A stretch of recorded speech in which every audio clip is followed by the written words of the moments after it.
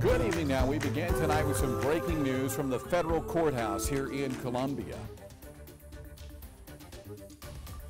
A verdict has been reached in a federal gender-based hate crime trial. News 19's Walker Lawson joins us from the courthouse with those details.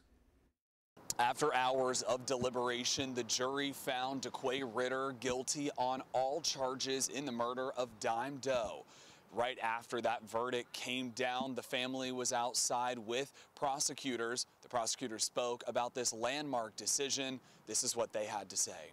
Jury also heard testimony that her killer, DaQua Ritter, believed this was going to be a cold case. It is not a cold case anymore.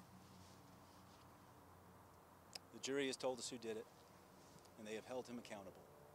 And for that, we are grateful.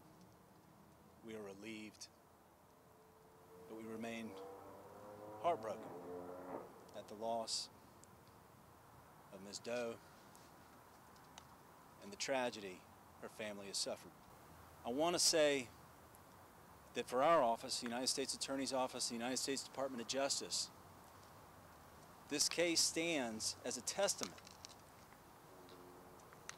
to our committed effort to fight violence that is targeted against those who may identify as a member of the opposite sex, for their sexual orientation, or for any other protected characteristic. Ritter will be sentenced at a later date. The maximum sentence that he could face is life in prison. Walker Lawson, News 19, WLTX.